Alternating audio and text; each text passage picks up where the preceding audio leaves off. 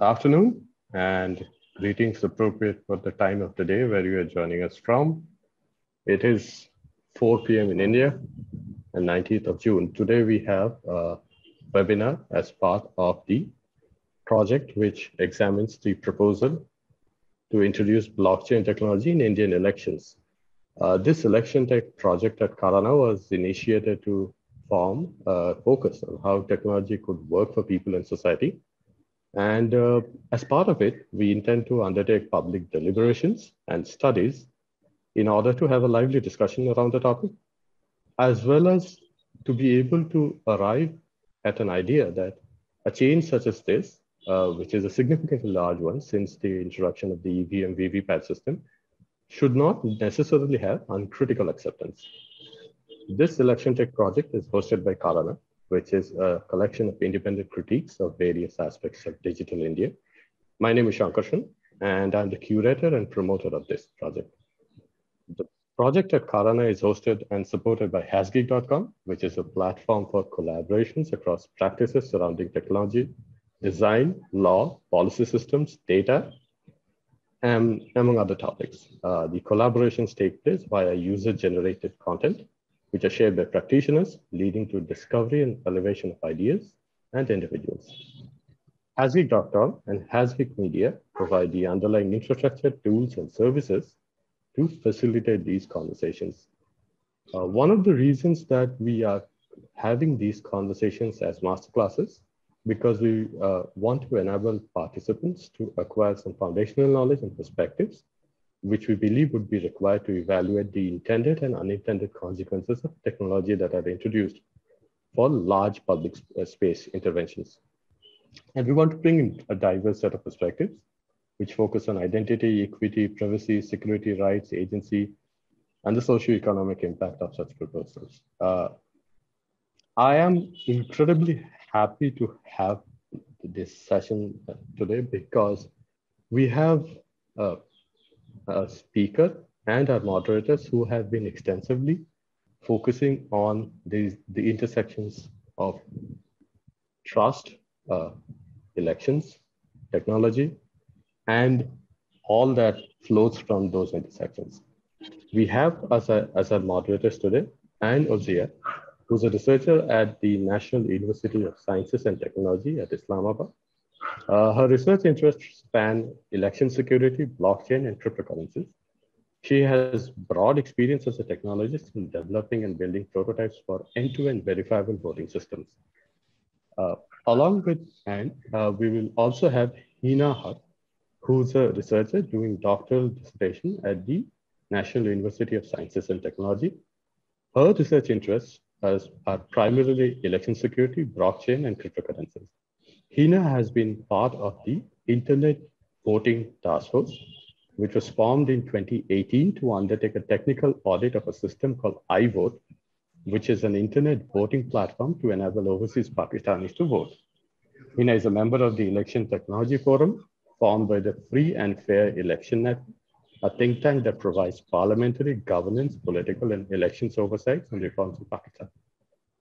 Recently, Hina has received funding under the Research for Social Transformation and Advancement Program by the Pakistan Institute of Development Economics, pertaining to the challenges of adopting E2E verifiable voting into the various contexts of the developing democracy like Pakistan, and is working alongside Hina on the same ground.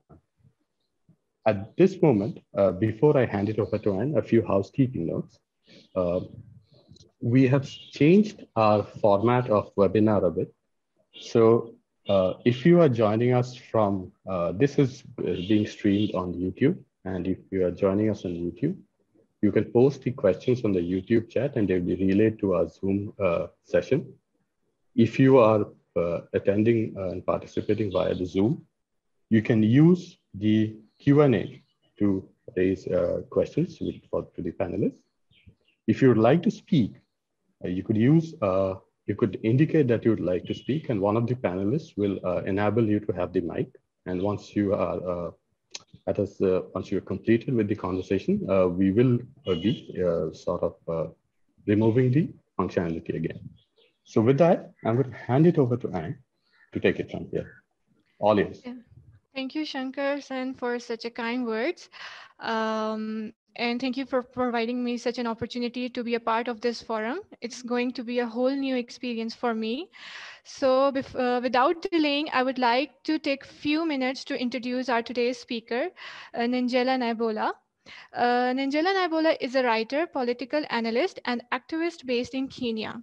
Her work focuses on intersection between technology, media, and as well as in society.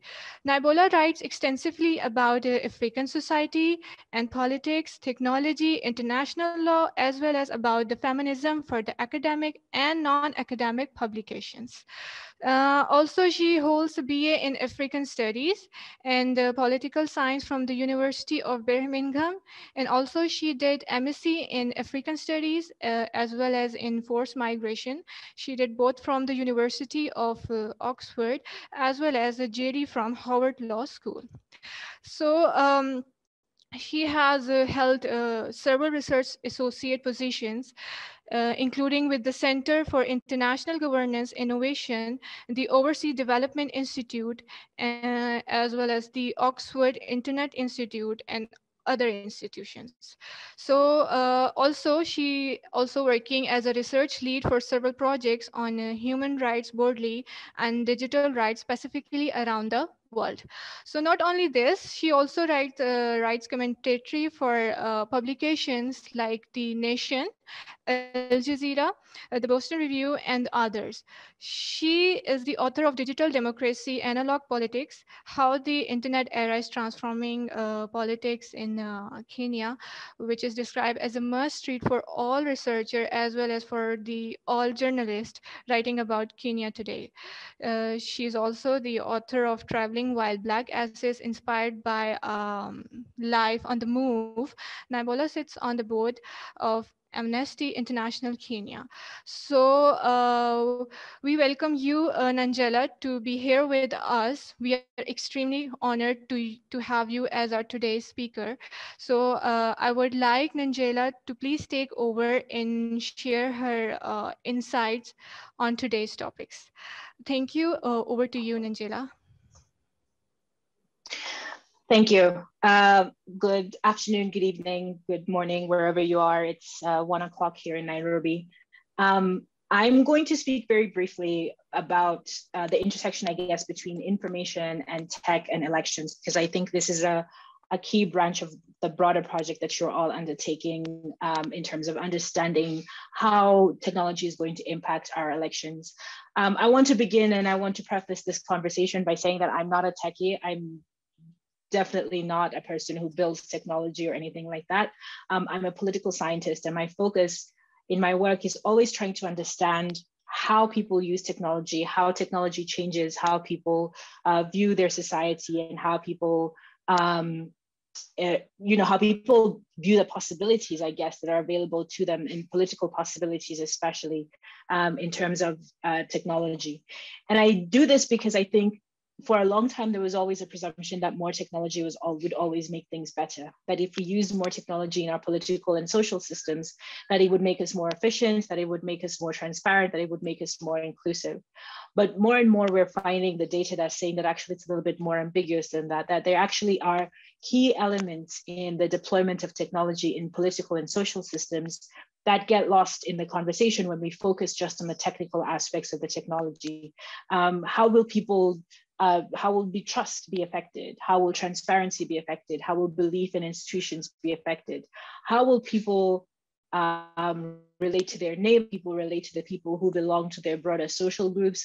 All of these things are affected by the deployment of technology in elections specifically, but in political society more broadly. And those are some of the things that I'm going to be talking about today. And it's actually interesting that we're having this conversation today because just this morning, or starting from yesterday into this morning, a number of us in Kenya woke up to a rude shock that we had been registered under the Office of the Registration of Political Parties, which is a statutory body. So it's the government body that manages people's political party registrations and also the political parties, which ones are allowed to run for office, which ones are legal and things like that. And this morning, or again, starting from yesterday, when you look up on the portal that ORPP portal with your ID card, a number of us found that we had been registered for political parties that we hadn't registered for, that actually were being counted as members of political parties that we haven't registered for. And part of we're still kind of trying to reverse engineer how this can happen. But one of the things that's really interesting to me is that the system is linked to your ID card. Now, an ID card in Kenya has a very long and complex history, political history. It's tied to the colonial process. First ID cards were issued in 1915. And the ID card in Kenya is explicitly linked to your ethnic identity. That because we can only register for ID cards using our father's details, so you can't use your mother's details, and your father's details have to go with his father's details, blah, blah, blah. That takes us back to the colonial idea of reserves and the colonial idea of ethnic homelands, of where people were being basically sorted into specific geographical regions and told, this is where you belong. So what I suspect is happening, and again, we're still reverse engineering it, is that people were being sorted because for many people, the party that you're being allocated irregularly corresponds with the party that is dominant in a specific region that belongs or is in theory an ethnic homeland. So if you are Kikuyu, then you're getting sorted to the Jubilee Party, which is predominantly Kikuyu. If you are Luya, you're being sorted into the ANC, which is predominantly Luya. If the details on your card reflect your ethnic identity, then you're getting sorted to a political party that belongs to that ethnic identity.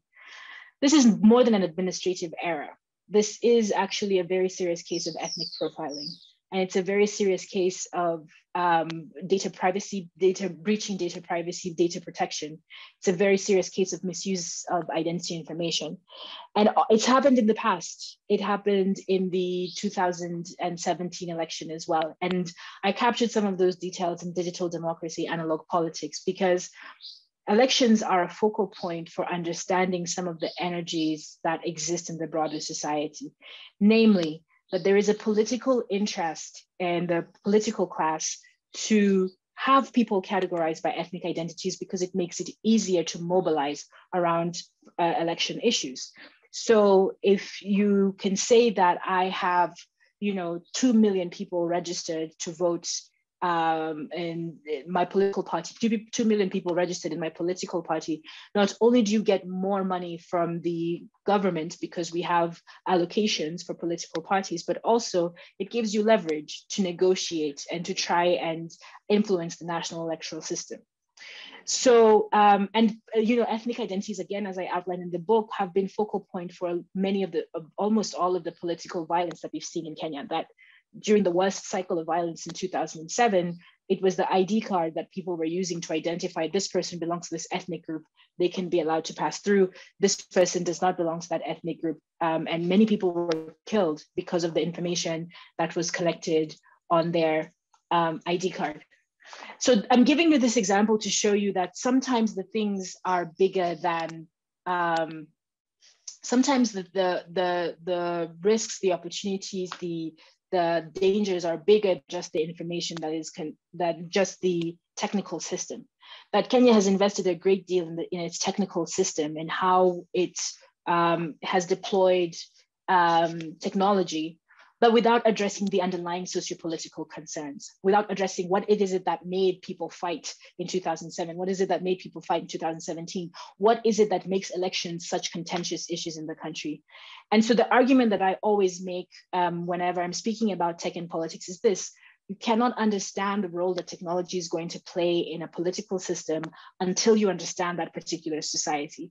That the intersections will always replicate whatever lay before, that if you don't address the underlying fractures from before, you're only going to intensify them. If it's exclusion, you're only going to intensify it. If it's a misogyny, you're only going to intensify. Tech is an intensifier. It's not a panacea that's going to fix all of the issues. I want to focus today specifically on one aspect. And there are many aspects that are possible, but I'm going to focus on the information and the role of information in electoral systems and political systems. Because again, as I said, I'm interested in the society and the politics, not necessarily just the technical aspects. And this project is talking about blockchain and elections. And, we are in a weird system, in a weird place right now in Kenya where we are trying to deploy blockchain and artificial intelligence in multiple socio-political fronts. And we haven't even addressed, some of the more simple technology that was used in the electronic voting registration, biometric details, and all of that. So I'm not going to be specifically speaking about blockchain, but I think some of the patterns that I'm going to point out that happened with us, with all of the other systems, are things that you should be aware of and things that you should be thinking about as you start to imagine, well, what will the role of blockchain and technology and AI be in elections in the future? So I'm fiddling with my computer because my computer was giving me a hard time before, sorry. And it's still giving me a hard time. This is not great. Okay, well, let's see how I do. So the importance of information in the political system. I want you to start with the imagination that the public sphere, I use the framework that Jürgen Habermas proposes, that the public sphere is basically where we all gather to exchange ideas about how we want to be governed and how we want our societies to be governed. It's not a physical space, although in the past it did used to be a physical space. In India, you have Jantar Mantar. In London, they have Hyde Park. You will have heard that there are places where people would gather to literally tell their politicians, we don't want this, so we're leading a protest, we're resisting this. But the public sphere has for a long time been an imagined space. It is comprised of the media, it is comprised of a protest, it is our ability to protest, our ability to gather, freedom of association, freedom of expression. It is membership in a sports club, in a religious institution. It is wherever you go to express a political opinion and to be engaged with other citizens in building this political conversation. In that breath, governance and the process of governance is basically a conversation. It's a conversation between us, the citizens, and the people who govern us. And it's a conversation that doesn't, again, just happen with words, but it is in our ability to express our preferences. That is really the dialogue, the public dialogue that we're having. And so, again, protest is a great example of us saying to our government, we don't like this thing that you're doing, you need to do better. And the feedback that we get from the government is either that they change their behavior or they drill down and say, actually, we know what we're doing. So you beat protesters and resist protesters and things like that. In this framework, an election is a critical part of the public discourse. An election is a critical part of how we determine, it's like the mandate of the government, that what we've given the government the mandate to do.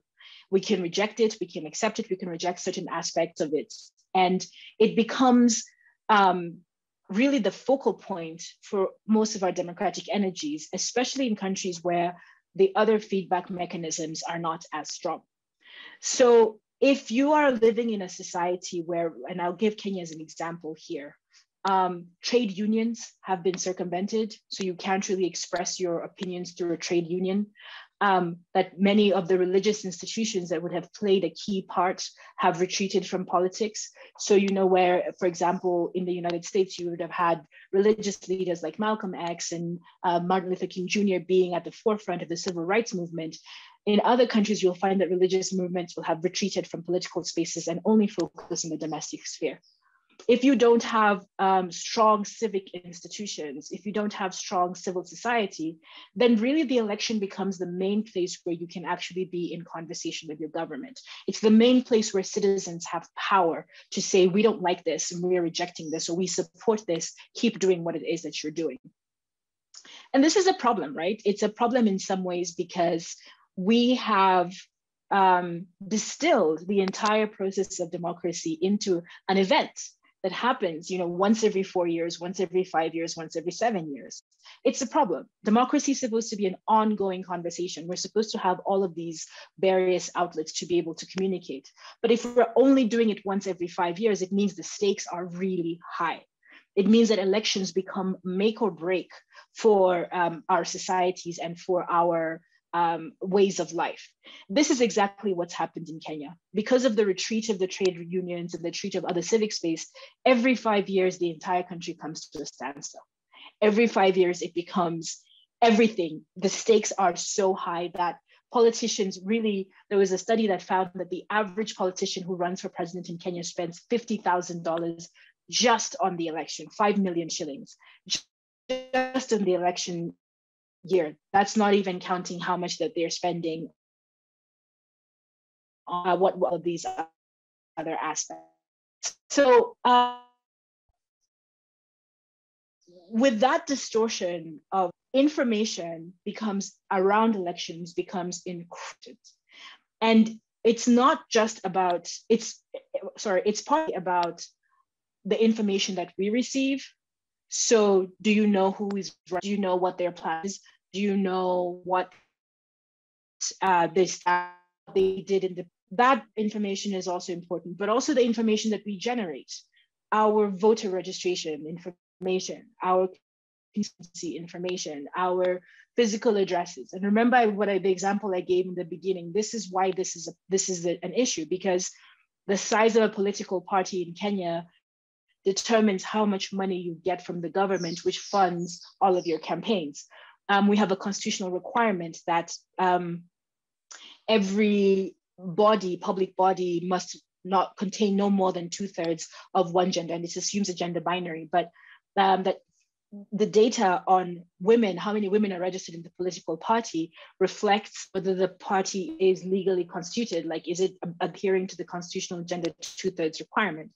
So information is power. Information gives the person who has it the ability to organize and reorganize and the ability to influence the public. Just 3 points that I want to emphasize from that. One is that information matters because it allows the person to control the narrative. The person who has it to control the narrative. It allows the person to have levers to influence the inputs and outputs that go into the democratic process.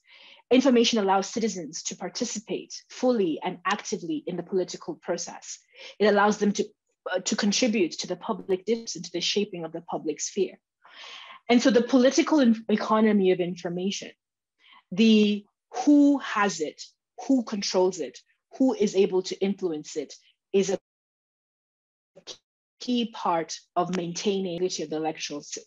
In Kenya, we have a very relationship information with public information, and we have a very broken. One key pillar of generating political information is the media. Free media, the ability to report electoral data, the ability to tell people this is what your president has been up to in the last year, is a key pillar of the democratic process as a whole, but also the election specifically. So I spend a lot of time, a lot of people wonder, why did I spend 2 or 3 chapters in digital democracy talking about media? Why are you talking about newspapers? Well, because what social media has come to represent for us is a substitute for the traditional media. But because the traditional media is free or fair or transparent, people get information from social media. Traditional media has become a battleground where it's powerful people. Powerful people own the newspapers. The president owns a newspaper. The deputy president owns a newspaper. The opposition guy owns part of a radio station, things like that. It's become this battleground, especially around elections, with the dissemination of hate speech, with the dissemination of misinformation, has become a focal point really for manipulation of public opinion. And so I wanted to lay out that groundwork. And again, I'm still fighting with my computer. I can't actually see my presentation. Sorry, just bear with me for 1 minute. Nope, let's go. Okay. Just bear with me for 1 minute. Okay. So with that in mind, I wanted to just drill down a little bit on how the information landscape has changed in relation to elections in Kenya. When we started elections, everything was analog. That we had even we call it Mlolongo voting, that people would stand in line behind their candidate, and then someone would come and count the people who are in line with the candidate, and that was how elections get won. And then we had a process, this was all the way until 1982, I think, that the Mlolongo system was abandoned, 1988, that the Mlolongo system was abandoned. Because what used to happen is that people would actually come down the line and just beat people and intimidate people to go and stand behind the candidate of choice. And then we went to the written ballots, where people would write in ballots. And then you had the ballot stuffing, that people would actually come in and stuff the ballots with clothes, with whatever. And then miraculously, the result would be announced, and the result would be different from what people had found. So when we had the election violence in 2007, there was a deliberate effort to stop all of these efforts at manipulation that had come before. And what happened is that the process of reconciling the two parties who had fought in the 2007, there were a number of documents that were produced that were supposed to outline how the reconciliation and reconstruction process would happen after that. And one of the key things that was in there was that computers, technology would become a core part of the electoral process in Kenya, because it would engender public trust. This is literally in the documents, that computers would be a way of engendering public trust in election system, and therefore should be deployed in elections in order to do that. So the process of incorporating tech in elections in Kenya is a deliberate effort to try and stop all of the previous instances of manipulation, of miscommunication, of misinformation that had happened in the previous election cycles. This explains why there had been such a massive spend between 2007 and 2017 in building a digital electoral system. Kenya had the first pilot of a digital election in Africa. This was in 2011 with the Langata by-election. What that meant was that there was one constituency where, and it was one of the most contentious constituencies until 2011, within 2010, with the new constitution, or the completion of the new constitution, Langata was the largest constituency by population in the country. And so the pilot process was supposed to try and find out how could tech start to undo this process of violence that had been building up since 1988.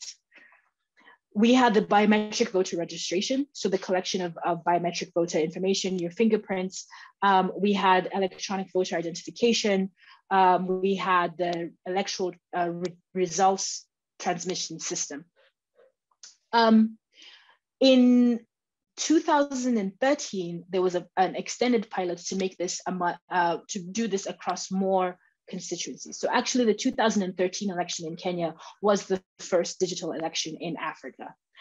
It was not completely digital. There were still aspects that were being done in the analog system, but already analysts started to raise the question that technology hadn't actually addressed the underlying contentious issues, but we still ended up with a very questionable election outcome, especially in many smaller constituencies, although it was a lot less contentious than what had happened in 2007.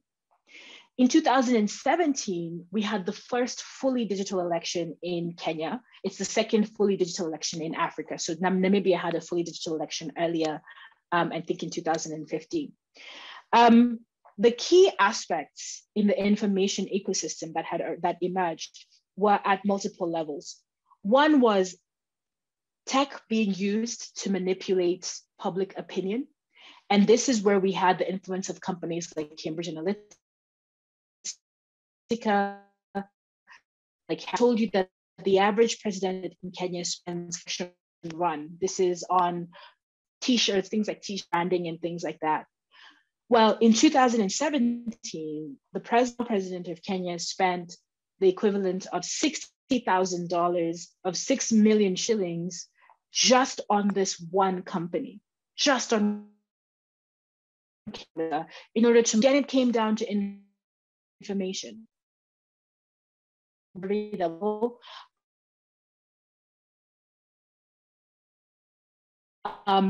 In every single county in the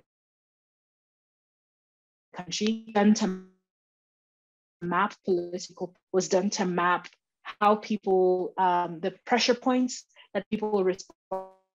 People would incite people to go out, and studies have found that companies that specialize in political influence against you that your candidate is the best candidate, convince you that the other candidate is never going to act in your interest. And is to find those lines of fracture that are so deep in imagination that we will never consider the side of the issues of identity.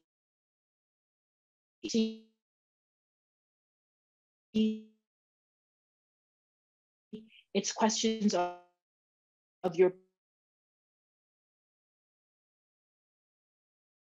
Nigeria, where they were hired by the this is a line that people have actually killed themselves over around political content. In Kenya, it was ethnicity, which, as I mentioned, is also a line that people have killed themselves over. And anybody who has lived in a contentious political context will tell you, you cannot argue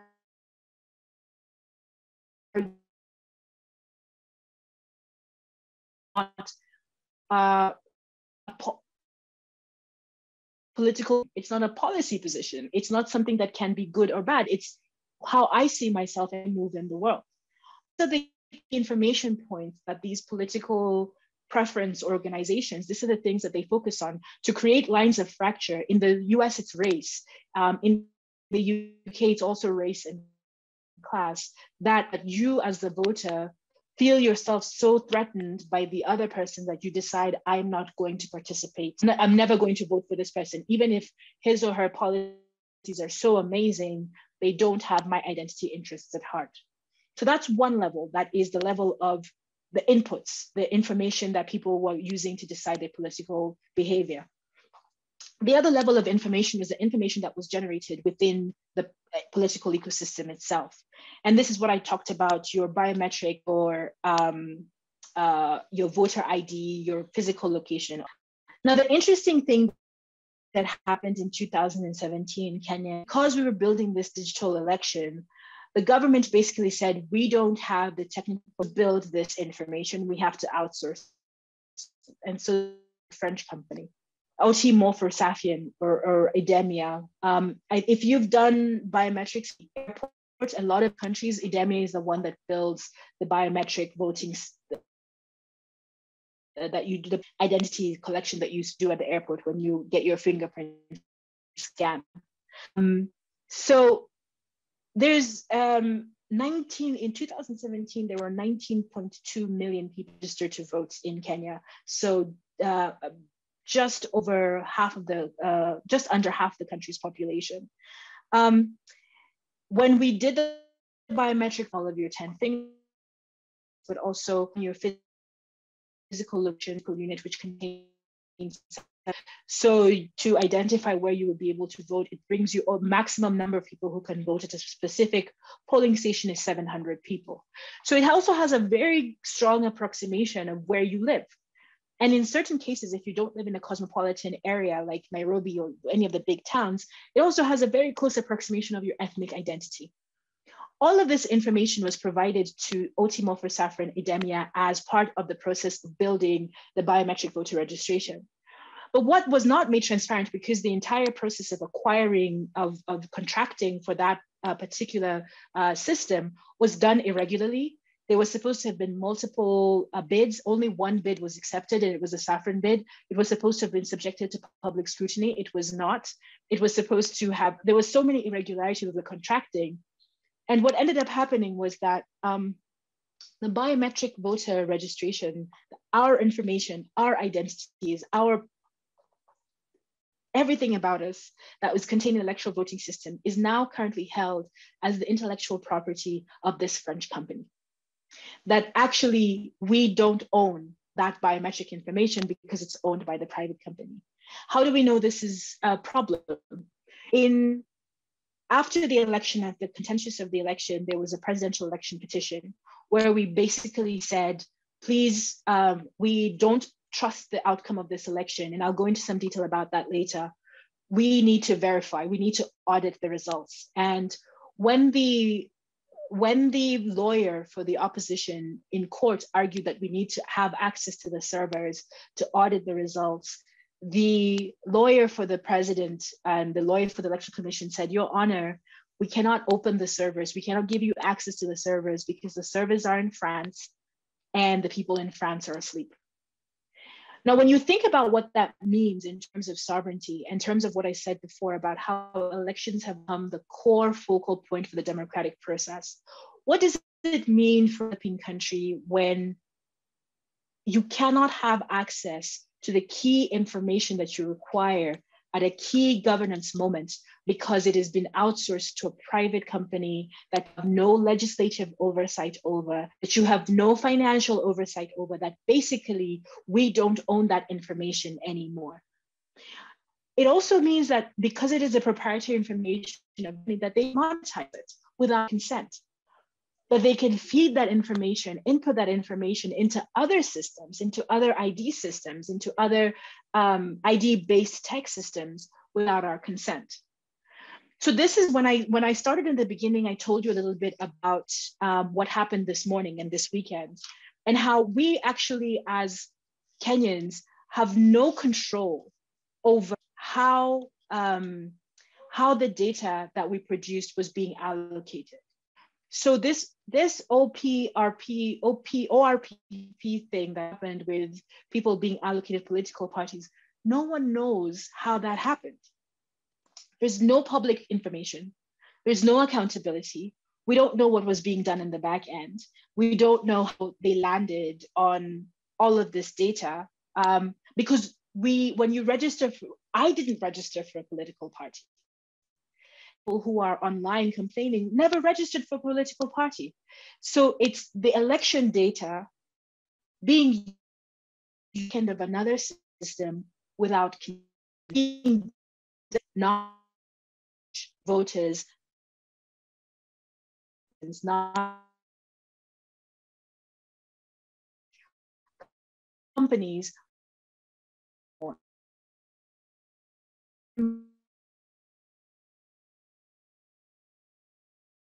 more have all of these ethos of private company and private built into how the system works. My computer is finally woken up. The other pieces of it was the question of surveillance. And remember that I told you that it goes down a unit of 700. Until 2020, Kenya didn't have a data protection law. That the information, as I said, that was expropriated, we didn't have any domestic legal framework for controlling how that information was expropriated. That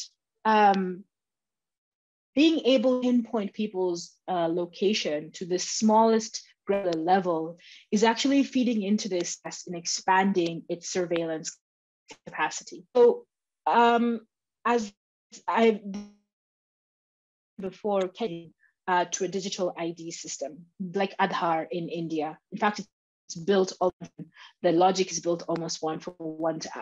It collects all of these, it's all of your information about your identity and where you live. There's combining this, making this one true source of digital. So adding the election, from adding the national health insurance data to that, adding, you're basically making it a 360 ID system.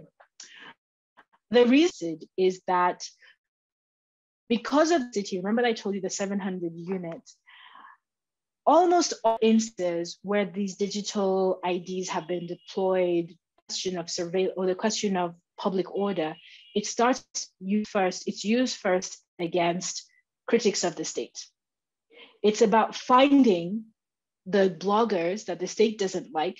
And you'll see this has happened at least once this year. It has happened at least once a year, every year for the last 7 years, 2013, 8 years, that someone will post something on Twitter that is critical of the government and will wake up in the middle of the night with the policeman at their front door. And we wonder, how did the policeman figure out where this person lives? How did they figure out who this person is? Like, especially if they're using an anonymous account. And the capacity that has happened last year is built around this 360 data collection that's happening through all of these systems that are supposed to be distinct. The census information is supposed to be distinct from the elections information, is supposed to be distinct. There's supposed to be a firewall between all of these information sources so that you're not enhancing the state's surveillance capacity. But because there wasn't this particular legal framework built into how the election data especially was collected, there is no way of circumscribing the state's capacity to do this. And the last piece that I wanted to point out, again, is tied to the identity, which is discrimination and historical injustices.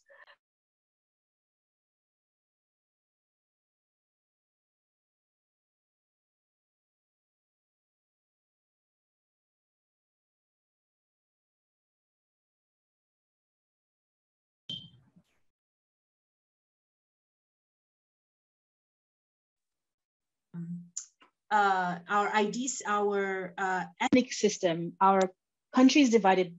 Imagine it's a square, and you have a line that is connecting the 3 largest cities, which actually corresponds with the railway line. So again, colonialism, long history, all of that. 57% of the country's landmass is in the north of the country. The remaining 43% is in the south. But the vast majority of the country's population lives in the south and not in the north. The systemic marginalization of people in the north is also built into the logic of the electoral system, that most of the country's polling stations, again, corresponding to population, but also corresponding to political will, are in the south. What happened with the elections is that the people in the north have a hard time getting ID systems. There's ID cards. There's a long history of denying people in the north ID cards because of the presumption that they are quote unquote foreigners. That because Somali people, there's the Somalia, the country, but there are more people who are ethnically Somali living in Ethiopia than there are people who are living in the country of Somalia. And we have a significant Somali population in Kenya. And the demographics, again, being connected to allocation of resources, that if your county has a certain population, you get more money from the budget, and has meant that there is a political interest in people registering people in these specific counties to be able to get more money, but also in suppressing registration in marginalized communities so that they are not quote unquote overrepresented according to the political imagination of the people who are in power. So with the election, what happens is there's a deliberate effort to suppress voter information that is from the marginalized communities. You will have people who, for example, we have 6 levels of voting, and many people will vote in the northern counties because they don't really feel politically connected to the south, will vote for their member of county assembly, that is the smallest unit of government, will vote for their women's rep because they know who the person is, not vote at the presidential level. And so someone will steal those ballots and input the data of their preferred candidate. It happened at such a systemic scale in the 2017 election, and was influenced in the results transmission system, which was the digital system of results transmission.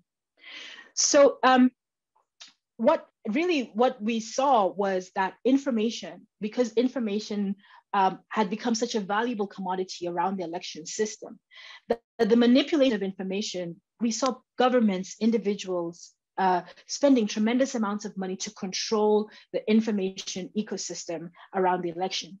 And this is before we even get into the question of misinformation and disinformation, that is deliberately manipulating political information and media and all of these things, which also happen. The results transmission system is a great example of this, that you're supposed to vote and on a paper, they verify your biometrics, you get a ballot, you fill in the ballot, you put it in the box, they count the ballots, they put all of the information on a piece of paper.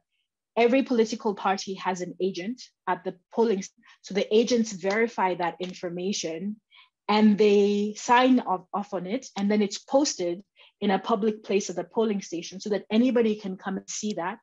But also the person inputs the data into the system, and then that is immediately transmitted into the results transmission system to the National Tallying Center, and then that result is announced as the final result of that constituency. What happened was that people started to notice this about, we have a week for counting ballots, and about 2 days after the election, people started to notice discrepancies between the information that was posted at the polling station and the information that was being announced in the results transmission system. I was paying attention to one particular metric, which is what we call spoiled votes. In 2007, we had about 100,000 spoiled votes. In 2013, we had about another 100,000, 110,000 spoiled votes. In 2017, we had 800,000 spoiled. And on Twitter, I said, I don't know, did we just collected stupid in the 5 years between that election? Because it doesn't track the population, and it doesn't track with the increase in the number of voters. It doesn't track with, it's just basically just this spike in spoiled votes that is not consistent with any other statistical metric. What happens with a spoiled vote is that a spoiled vote is not counted. It doesn't count. It's basically a way of suppressing the voter turnout for a specific candidate, that you say these X number of spoiled votes. But the number of spoiled votes that were being announced at the National Tallying Center did not correspond, as I said, with the numbers that were being posted at the polling station, but the agents have signed off on. And this is an aspect of tech actually doing a good thing, because what people started to do was they started to take screenshots of what was happening at the National Tallying Center, was being announced, and was being announced at the RTS. And they would go to their polling station and take a photograph of what has been on the announced at the polling station and say, these numbers don't track. And the hashtag, where is my form 34B, was a way of citizens signaling something is amiss, these results are not consistent. I argue in my book that this effort of independent, using the social media as an extension of the public sphere, of independently verifying data, is really one of the main reasons why the opposition had enough information to challenge the election results so quickly, because they did go to court. Citizen action, being able to organize independently in this way. And it's become a practice in many African elections since then for civil society to actually use social media as a place to collect this information about what's not happening at the polling station, what's not happening at that level. That the internet has actually, but that the tech, the internet and social media specifically, has actually become a place where the public sphere can be engaged in accountability conversations. But of course, it's not all champagne and roses. Power learns, power adapts. So what has happened is that now there's a deliberate effort to suppress what's happening on social media. In Uganda, earlier this year, the government, in fact, not just this year, but even the previous election, switches off social media around elections to stop people from going online to have these accountability conversations. In the last shutdown in Uganda, I think lasted 3 weeks around the election. But now, not only did they, because when the shutdown happened, people obviously went and got VPNs. In the last election, the Ugandan government made VPNs illegal. In Nigeria, government, banning social media because they don't want people to demand accountability on these platforms. So this is becoming the practice because, as I said, governments learn, power learns, and power adapts, and people have to try and stay ahead of these conversations. So I want to finish off on those examples of elections and election information manipulation, because I think that they highlight the challenge that lies ahead. You're talking on this project, you're talking about blockchain, and you're talking about trying to use electronic voter registration identification as a way of backstopping the political issues that arise with elections. And I want to leave you with the lessons that we've learned in Kenya through this effort, as I said, of deliberately putting all this burden on technology to resolve all of these political issues. Some of the things that we've learned are this. One is that the use of tech in this way is an effort to sustain an illusion of democracy and democratic participation that isn't consistent with what political actors want. that actually you can't use tech as a substitute for the longer and deeper conversations that need to be had about inclusion and representation and power and society. That, you know, it's a shortcut, but it's a shortcut that isn't going to get you to the place where you want to be. You still have to do all of this other work on inclusion. You still have to do all of this other work on participation. And people love to give the example of Estonia, and they say, well, Estonia has gone fully digital. Estonia has 1 million people. And those 1 million people are all, it's like 1 million or 2 million people. It's a very small number, but many of them are from the same ethnic background. The ethnic minority in Estonia is of Russian descent. It's a very small percentage of the population. And they're also often excluded from participating in this process because they're told, you are not Estonian, you are Russian, right? And they can have their rights circumvented in this way. In heterogeneous societies like Kenya, where there isn't one group that is such an outlying majority, there's no shortcut to addressing some of these more complicated issues. You have to go to the roots of how do we build just and inclusive societies, and tech will not answer those questions. And I use the word illusion deliberately, because what it does is it makes it seem like you're having these conversations when actually what you're doing is you're obfuscating from conversations. That we spent, the 2017 election in Kenya was the most expensive election in the world to date, per capita. In India, which is the largest democracy, you know, take that as you will, the average spend per person on an election is about $3. In the United States, it's about $5. In Kenya, we spent $28 per head on the 2017 election, and the result was dismissed weeks later. It did nothing for free, fair, or transparent, which is the mid standard for electoral participation. That you can see that an election is successful. So this illusion of you know, efficiency, of desire, it allows governments to get away from not having to have those harder conversations, because they can say, well, we're spending all of this money and we're putting this process. Don't allow spending on technology to become a distraction from the harder conversations that need to be had about how are marginalized communities, how are women, how are people with disabilities, how are all of these people being incorporated into the democratic process. The tech also allowed people to mute dissent. Because again, as I said, creating that illusion of something means that the key criticisms that we had of our elections from 1992 to 1998, we need more. We don't need to talk about Election Commission anymore, because look at what these shiny new things that they're building. And actually, they weren't. The ethnic question was not being addressed. The question of inclusion was not being addressed.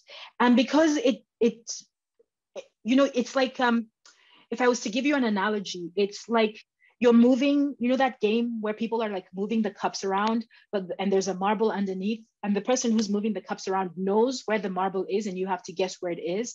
But actually, it's a scam, that the person has actually, at some point, what they do is that they knock the marble onto their lap as you're kind of looking at that, and then there isn't a marble underneath any of those cups. That this is the kind of game that we've been playing, that people are so focused on the moving so they don't realize that the marble has been knocked off the table. People are so focused on the illusion of, we built this fancy, expensive, elaborate system, that they are not asking the questions behind the question, which is, but have we done all of this other background work? Tech in politics, what really happens is that it becomes a black box. What we saw was that people, when we asked for the audit, we were being given all of these answers, but we were not being given the results. The members of the public, because they didn't understand the tech, couldn't say, well, this is where this thing happened. When we were looking at the results transmission system, we started to notice that every single gubernatorial race was posting, there was not every single one, but a vast majority of the gubernatorial races were posting exactly the same result. 56% for the ruling party, 43% for the main party in the opposition, 11%. Like all of the results were coming out 56, 43, 56, 43, 8, 1.1, like copy, paste, copy, paste, copy, paste, copy, paste.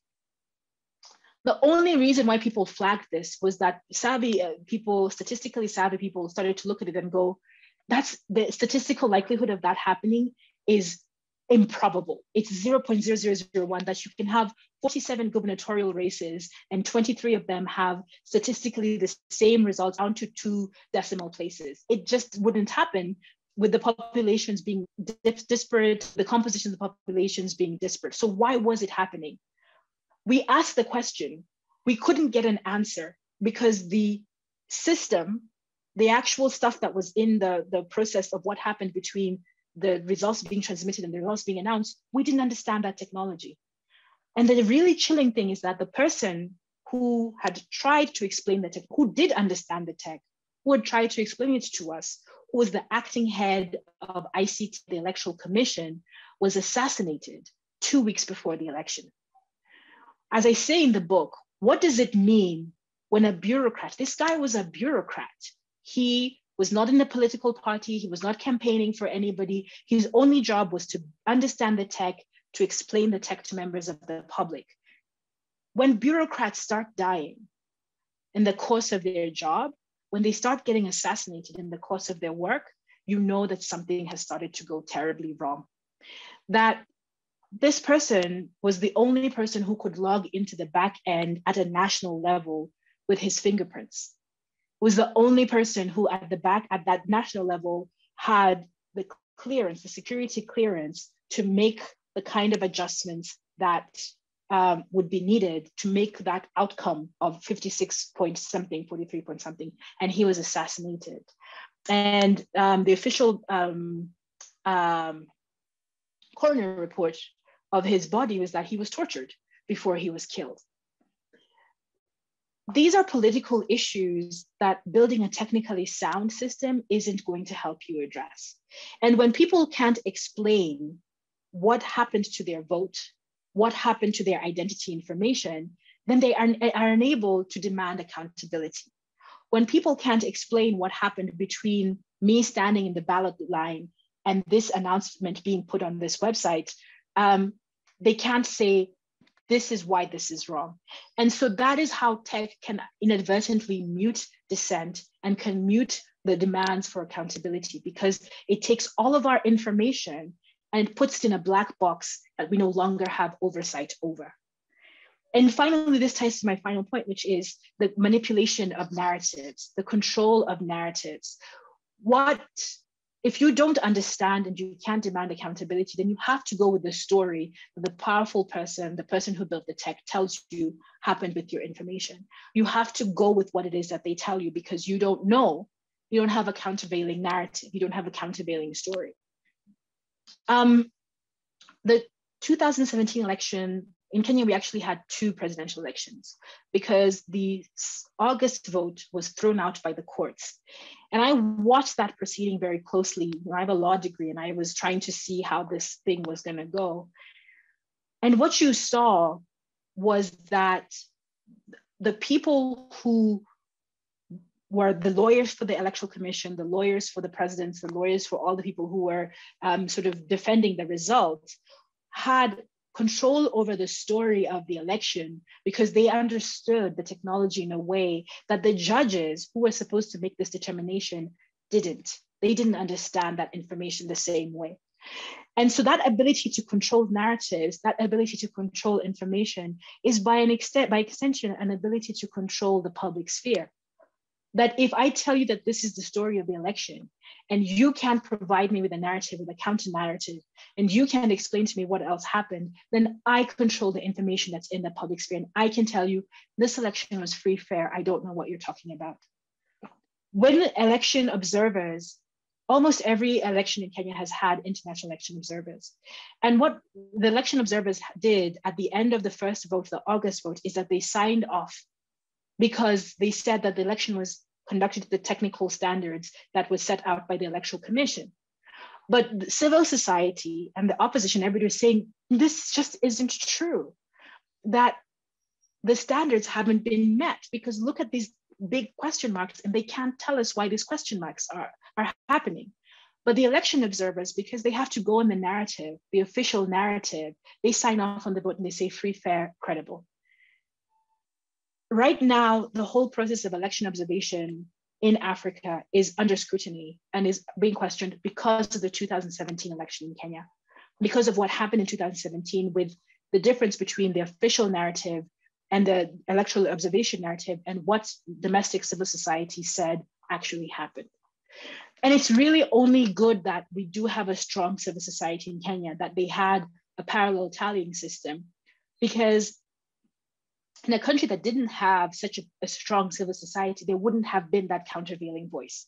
There wouldn't have been anybody to say, actually, no, this isn't happening. And this is happening in other less observed elections all over the world right now.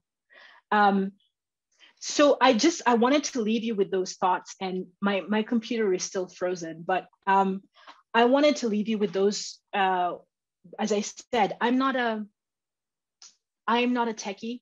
I'm not going to be able to tell you that a blockchain election system has to meet these XYZ standards in order to be considered free, fair, and transparent and credible. And I'm not going to be able to tell you what technical standards are necessary for biometric voter registration or electronic voter identification to be able to be considered free, fair, and credible. What I can tell you is that in the public sphere, elections have become so important, so in fact unfairly important to the health of a democracy, that it's not just about technical standards. They also systems, electronic voter systems also have to meet certain political standards, also have to meet certain social standards in order to be able to rise to the level where we can say it is protecting and advancing democracy rather than undermining it. And some of those standards are a little bit softer. You're not going to say, here's the checklist, and we've hit the checklist, and therefore it's okay. Trust is not something that can be measured on a one-to-one basis. Trust is something that is earned. Trust is something that is earned, and the input that gets us trust is transparency. That you have to tell people, give them information, let them decide whether it's too much or it's too little. Give them all the information that they need, because when you have that black box approach, the questions, it almost doesn't matter what happened, that once the questions start to come out on the other end, people are going to lose faith in the entire system. And what happens, they go to the streets, they go to protest, they go to the other mechanisms in the public sphere that they need to communicate dissent, to communicate rejection.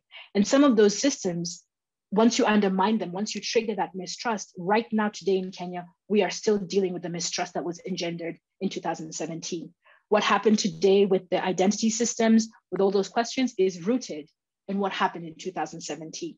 The fact that we're now going into another election and people have less trust in elections than they did before 2017 because of the technology is a huge problem, because it means that what the stakes are high when people need to project or communicate their dissent. 2022, it might not just stop at protest. It might stop at other forms of excessive of violence. It might stop at other forms of communicating dissent. And yeah, to just re-emphasize that, the political measures are just as important and the social measures are just as important as the technical measures. So bring people into your advocacy conversations, bring people into your organizing conversations who also understand the political aspects, who also understand the social aspects, because once those are undermined, it is much harder to restore than a technical system. It's much harder to rebuild a democracy once you've broken it, and a trust in a democracy once you've broken it, than it is to rebuild an IT system from scratch and say, well, we didn't like this one because it didn't hit our political standards. Let's go back and let's start from scratch. I'm going to stop there because I know I've been talking for a long time. Well, thank you. And I hope your computer finally manages to get back to life at some point. Hina, I was wondering if you would be able to share some of the insights that you have had from the work that you are doing on not just iVote, but research on the end-to-end verifiable voting systems? Sure. So basically, I've been working on systems related to electronic voting for like, I think 4 years now. Initially, I was involved in the technical audit of the iVote system, which is an internet voting system that Pakistan deployed. And then after that, I've been working on end-to-end verifiable systems, because as Nanjala pointed, that the need for technical systems is not to be black boxes, but that they need to be transparent, and the visibility needs to be there for the public to see that each process has been done according to the standards required for a democracy. And then apart from that, I'm also so basically, yeah, I'm working on how we can adapt verifiable voting into the context of developing countries, and specifically in the context of Pakistan. Also, I'd like to say that Nanjala, she pointed, like she talked on few very interesting streams from preparation of electoral rolls, and how at that point only you can disenfranchise voters. And then coming to the topic of misinformation in the election cycle, and then also the fetishization of technology in the developing world, specifically with relation to Kenya, as she told us about. And then the related issues of, that if you kind of do such an undertaking, you need to have the capacity and the financial resources to undertake that. And then before all this happens, you need to have a certain level of trust in the system. And unless and until you haven't built that trust, to go ahead with any of these technical interventions would not be a very wise decision. So, yeah.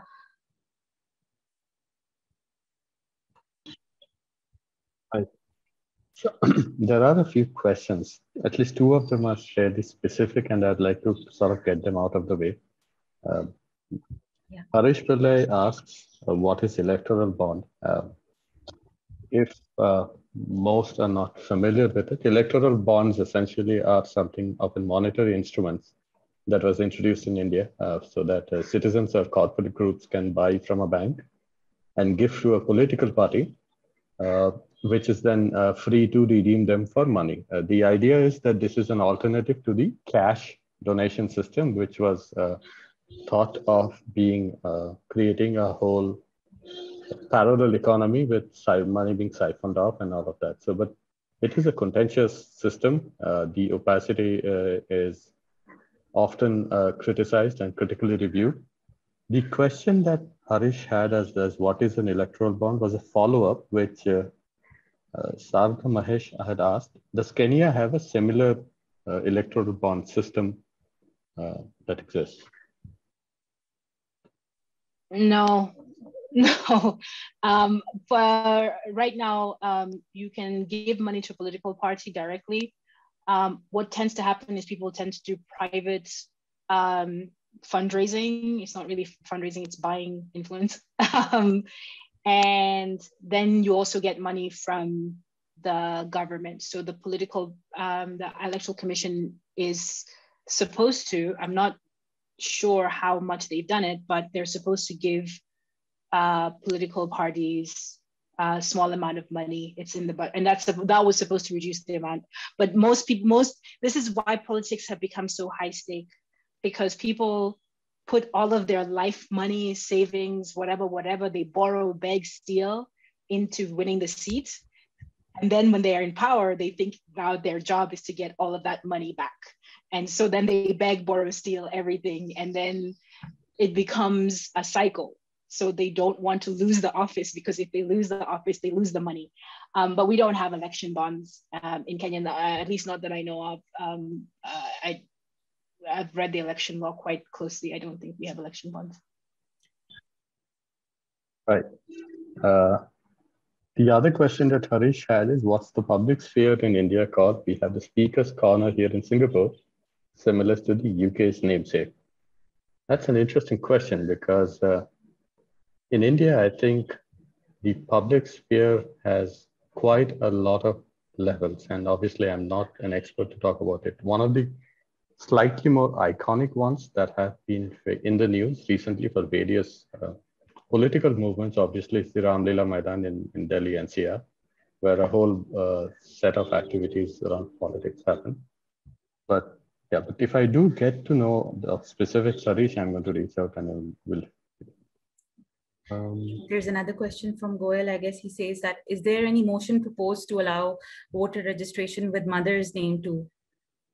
Because I think to him it sounds quite patriarchal to limit it to father's name only. Yeah, it's incredibly patriarchal. It's incredibly patriarchal, and you have, for example, women, people who are children of single parents who have a hard time getting ID cards, and you have people who move, right, or who have difficult relationships with their father and don't want to talk to their fathers, and told you have to go and find your father and you have to go and get this information. It's incredibly patriarchal and it's incredibly discriminatory.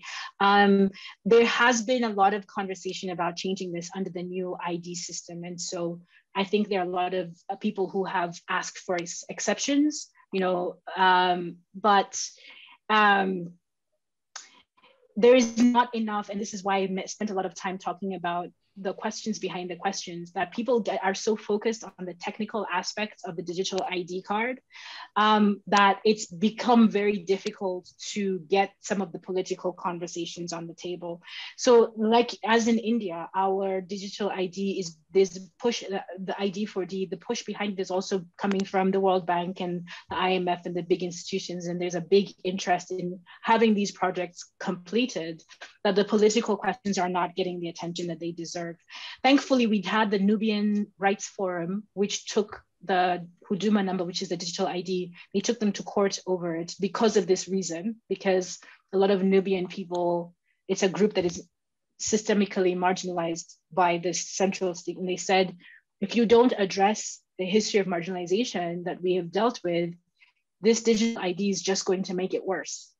And so you have to go back and fix all of this other stuff. And they actually won. It was a partial win. They won a lot of things, and they won a suspension of the digital ID until some of this other stuff is done. But that question and the many other questions of ethnicity and ethnic ID, they're political questions that nobody seems to want to deal with. Right. So, Nanjala, you talked about social media, right? As I see it, it's a double-edged sword, it seems, because while on one hand, we have something as revolutionary as You Shahidi coming out of it, on the other hand, it's the home ground for spreading misinformation, right? So how do you see it? Do you think that technology has made the fight against misinformation easier? Does it provide a widely accessible platform for like maybe alternate or counter narratives, or do you think it kind of suppresses, these original narratives and pushes forward misinformation more? I think it is a double-edged sword. I think it's a bit of everything. What I think happens is, for a long time, people didn't believe that social media would take off in Africa. That the social media companies, everybody thought that the main markets was, first the US and then Europe and then India and then Brazil. And nobody was really paying attention to what was happening in Africa. And because there wasn't that much attention, a lot of really cool things could happen, because you had kind of this space to do stuff, the attention of bad acts. So I spend a lot of time in my book talking about that people were able to build new communities of belonging. People were able to fundraise for key, like it just became, for a long time, it was a positive space. Then the numbers start to go up, and then it becomes a big market. And then you attract, obviously, more bad actors. And so 2017 election in Kenya, the 2013 election in Kenya, you have governments, as I said, spending more on influencing conversation, discourse online than they're spending on anything else, other aspects of their government. And they're bringing in the experts who have been spearheading misinformation campaigns in the United States and the United Kingdom, and they're bringing them in African elections in Nigeria, in Kenya, and South Africa. So now the bellwether is kind of tilted more in the negative direction. that because there is so much money being spent on shaping, whether it's spending on bots, spending on inauthentic, what do they call them? Inauthentic autonomous conversations. So they're real people, but they're being paid to put forward certain lines of conversation, certain lines of discourse. Yesterday or Monday, Facebook announced that it had taken down 87,000 posts relating to Ethiopian politics because it was accounts that were real people, but being used to post certain lines of conversation by the government, by the state. So right now the bellwether is swinging in a negative direction. And what the argument I make in the book and the argument that I make everywhere is this is a question of agency. It's going to be what we make it out to be. It's going to be social media. You know, in 2000, the main culprit was not social media, it was radio. The main place where misinformation and hate speech and all of that was being spread was radio. We're not going to ban radio. We're not going to tell people you can't have radios. What we do is we build systems that allow for the agency of people to shape radio outlets output positively, to stop the dissemination of misinformation and hate speech. And I think that's what we have to do with social media as well. But the social media companies also have to be willing to be constrained. The governments also have to be willing to make good laws. And that's the weird space that we're in, that the social media companies don't want to be constrained. The governments don't want to make good laws because they think this thing is just children and they're troublesome children. And that's literally what the Nigerian president called them. The Nigerians online, he said they're troublesome children. And so nobody really is using their agency to actually shape these spaces in a positive, pro-citizen way. Right. So, Nanjala, there's one more question. Are there any preventive tactics used by Kenyan digital citizens? I guess the same question has been asked by Jaka. One of the example that I gave of where is my Form 34B, I think is a really good example of how citizens use their agency to turn social media, a platform that was not designed for any of this, to become a place for demanding accountability and having these accountability conversations. And we've seen that repeatedly in Kenya, that because the analog systems don't work, people go on, even with this particular incident that I mentioned that happened yesterday and today, people have been tweeting at the Office of the Registrar of Political Parties, have been sharing information. It was social media people who flagged it first. So because of that practice, and the civil society in Kenya, made really effective use of digital systems as well. It couldn't be everywhere all the time, but they tried to get election observers, parallel election observation missions that were coordinating online. Same thing happened in Nigeria. Same thing happened in Senegal. It's going to become, I think, more common for people to use unexpected platforms in this way to coordinate and to support these parallel accountability measures. People are building outright platforms. I think building outright platforms is a little bit more difficult, but we've had success with platforms like Mzalendo. Mzalendo does civic observation of parliament, legislatures, but also elections. It's a little bit more difficult because you have to also attract the audience, you also have to make people use the platform, whereas with social media, the people are already there and you're just kind of like organizing them. But those are the kind of things that we're seeing. And I think it's going to become much more common. It's definitely become much more common in Africa for people to use, for civil society to use, and individuals to use digital platforms in this way. And what do you think is the role of perhaps EMBs, electoral management bodies, to kind of counter such kind of misinformation? Or are they even equipped to monitor and then probably take legal action against any such coordinated attempts on a large scale? This is really funny. The very last event that I did before the lockdown in March last year was speaking to the heads of EMBs in Africa about social media. I was giving a presentation. And this conference was amazing. But the really interesting thing for me was that depending on the nature of the country, people had different experiences and therefore different answers about what the best role for EMBs with regards to tech and with regards to social media specifically. And so you had countries where the head of the EMB was really passionate and really wanting to deliver a good election. And they were like, we used media to do this, and we did awareness and this and this. And then you had EMBs who had this approach that I said about President Buhari. These are troublesome children. I don't want them near my election. I don't want them to touch my election. I want them all arrested.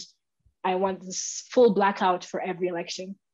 And so it sends me back to my original point, which is it depends on the nature of the society in question. I don't think that there is one answer.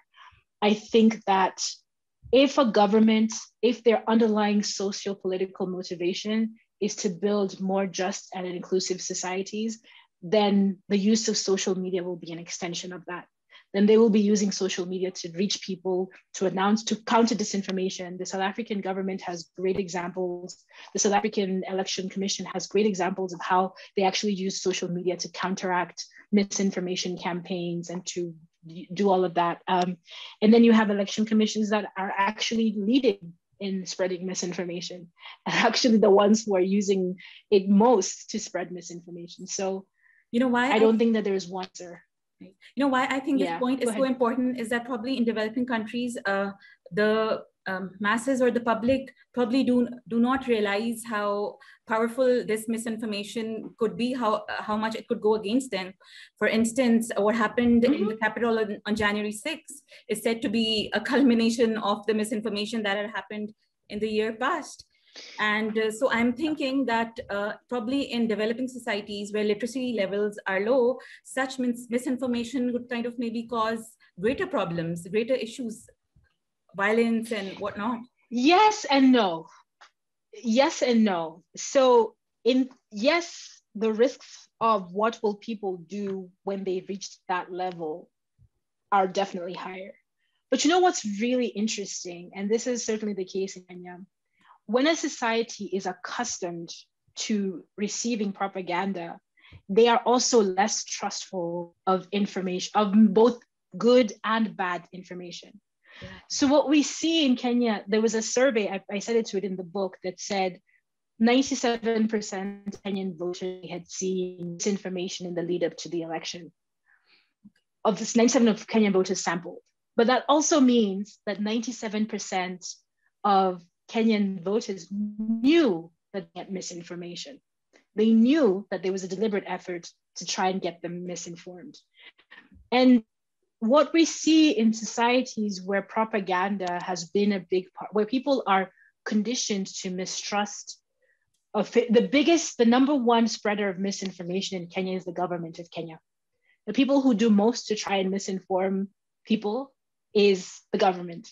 And so people are naturally skeptical of information, of misinformation that comes from official channels. And this happened with the COVID as well, that when the first wave of information was happening, there's a lot of people bought into, if I just go and if I just drink lemon juice, if I do this, I will not get COVID. But after a while, the spread of misinformation started to taper off. It started to slow down, and the real information started to take off.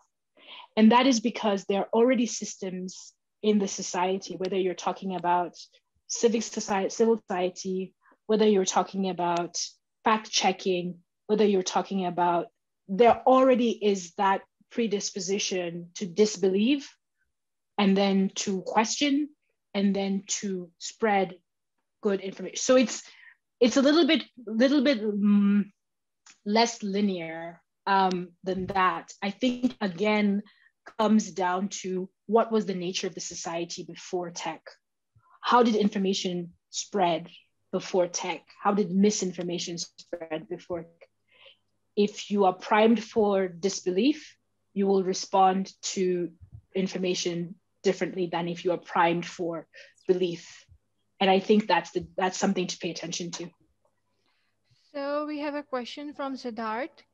He's asking, can you speak more about parallel ballot counting systems?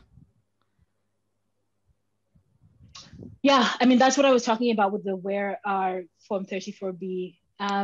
In countries like Kenya, where elections are deeply contentious, what is happening more and more is that media houses are running exit polls and parallel tallying, but also civil society in Kenya organized independent election observation, and they had agents. So anybody can register and as an organization to have an agent at the polling station if you get the support of the Electoral Commission.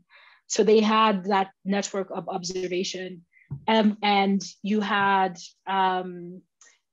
election observers don't count votes, they just observe the process of voting, but you also had extensive presence of election observers. With the civil society, what's increasingly happening in Kenya, in Nigeria, and Senegal is that they will then do the parallel tallying counting on social media, because it's the only way to have a national voting thing. So they will have people texting results, the ones I told you that are being posted at the polling station, screenshot, text, send to the centralized system, and then the centralized system tweets that out. That happened in Senegal, happened in Kenya, happened in Nigeria.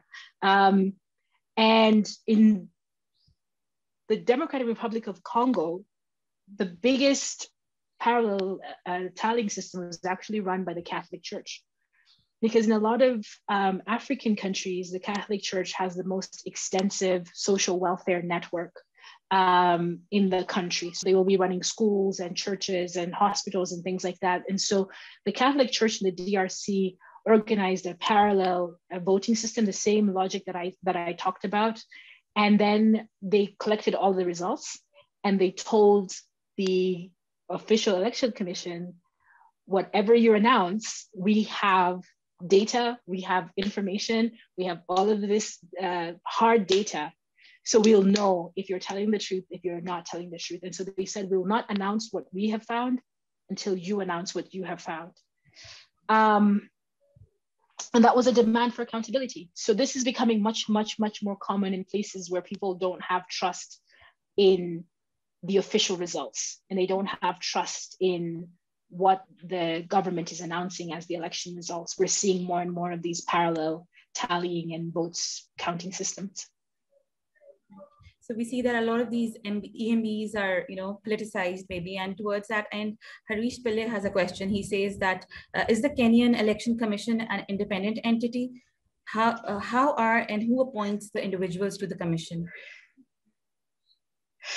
Harish, what do you want me to tell you? The first word in the Election Commission title is independent. It is the Independent Election and Boundaries Commission. It is none of those things. And the lack of independence, it's complicated.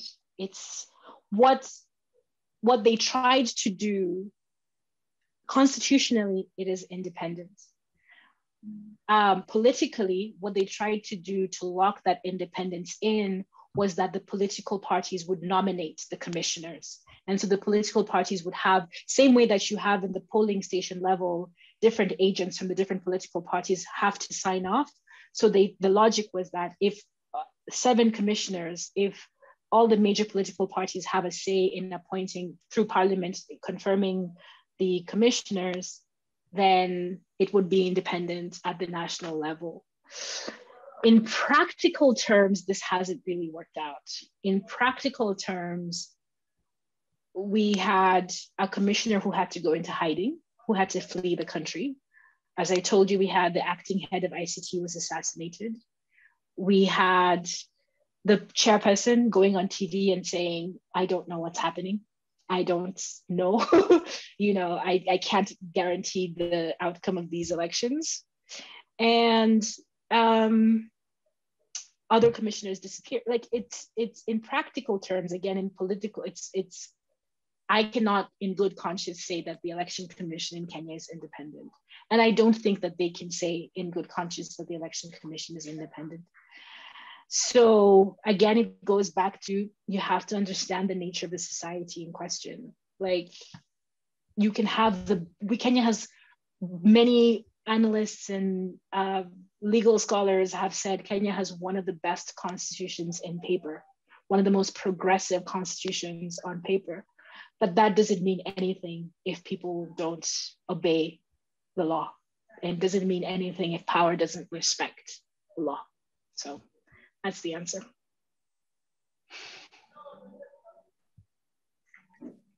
There's so much to this conversation that it's not just we have been there before, but more like, hang on, this seems to be something that we have seen, heard, and felt. So, I mean, honestly, this is one of the reasons why I really wanted to be in this conversation, because we borrow so much from India. We borrow so much, as I told you, our digital ID copy paste, our demonetization copy paste. And so I think South-South conversations really need to be the norm, because we are borrowing from each other's good, but also from each other's bad, right? Like we are being given standards by Western, Eastern institutions, but that don't reflect our realities and our commonalities. And I think South-South conversations when it comes to tech need to be the norm, need to be more common, because we can tell each other, hey, this is coming down the pipeline. We went through it, and doesn't end well. And hopefully, organize a little bit more effectively around some of these common shared issues. yeah, I think the other thing that came up, we did as an experiment at Twitter Spaces just to have some conversations on this. And one of the things that came up in the early parts of that Twitter Spaces was, okay, so all of you think that blockchain is a bad idea. So what's a good idea? What's the other alternative solution? And this is the kind of techno-solutionism that I think often leads us down a spiral where we kind of forget to analyze and frame the issues in context where they should be, and instead try and say, okay, this one doesn't work.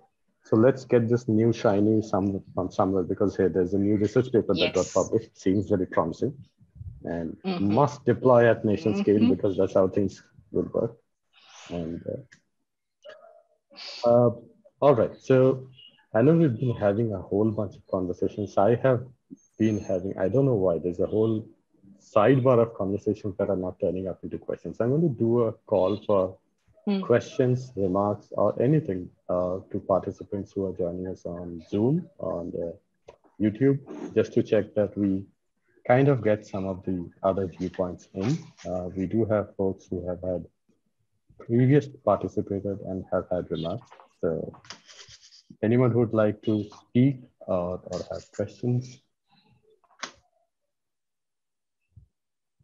And in it, yes, Harish, we have to circle back to what is the problem we are solving. But although in this case, I think for elections, the topic is fairly well researched. I think the trouble happens is that when we try and forget that some of the problems or the issues that we are trying to address through technology are not really novel. They have been existing for a while, and we have had working systems that could be improved. Ripping out an existing system and putting in something brand new, untested, is always dangerous. And then that's more often than not, digital nation scale systems tend to have that idea. But okay, call for remarks and comments as we lead up to a close of this session.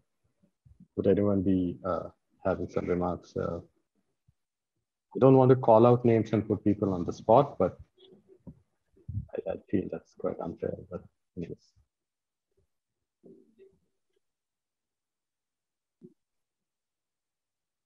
Okay. Zana's checking the YouTube mostly, and I'll defer to her in terms of whether there are any remarks on YouTube. No questions. All righty. I think folks have been seriously stupefied and bamboozled by the fact that this is like a freight train coming in. If we do this coffee wholesale, and if we don't pay enough attention. So Before we just wrap this up, and I have like a 1 minute spiel that I do usually for our project to wrap this up, I'll leave it to the speakers and moderators if they want to share some remarks and insights.